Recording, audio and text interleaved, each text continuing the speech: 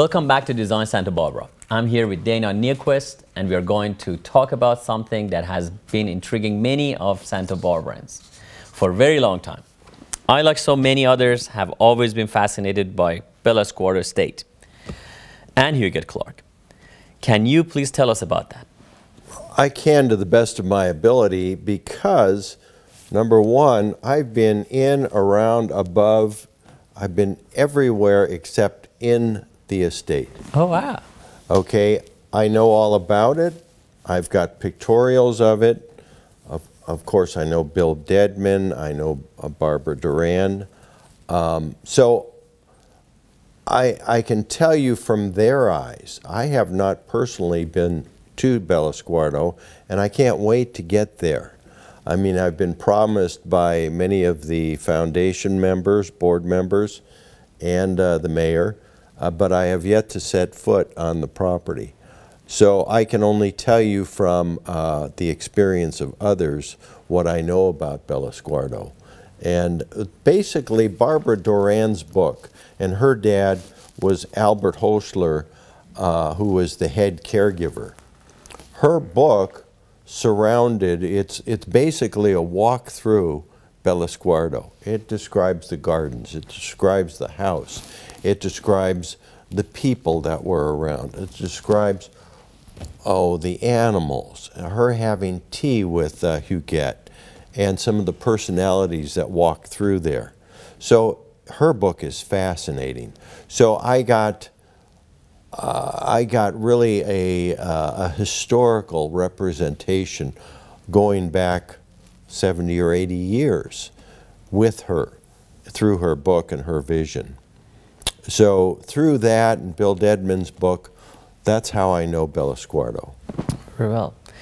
My next question is related to that. So what is the current status of this estate? When Huguette died, it directed that Bella Squardo would be gifted to the city of Santa Barbara, and the purpose is an art museum. Now, most of the art was to remain at Bella Squardo, as far as my understanding. Some of that has been sold off at auction, but there had been a question. Anyway, there was a foundation formed. 19 people became board members, and those are all high-profile people, many philanthropists, many business people, attorneys, and so forth. The problem, though, was the settlement of what was thought to be a debt owed to the IRS somewhere in the tune of $16 to $19 million, back taxes. And also settlement to the different family members, their claims on Bella Squardo or the whole estate. So I probably am ill-prepared, because they said in 2011 that it would probably take a year to settle all this. Well, here we are in 17 and it's still not settled. Still not settled. So eventually things will get settled, and with that we will have a beautiful estate out there owned by the city of Santa Barbara for the purpose of being an art museum. And exactly how it's utilized and who is going to remain on that foundation board, I'm not sure.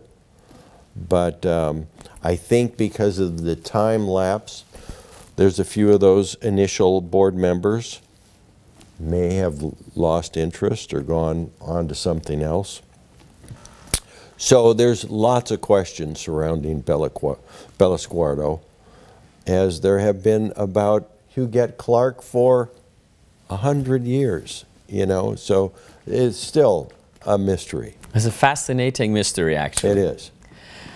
When we come back, we are going to talk more with Dana about his important work taking care of those who need help the most. We will be right back.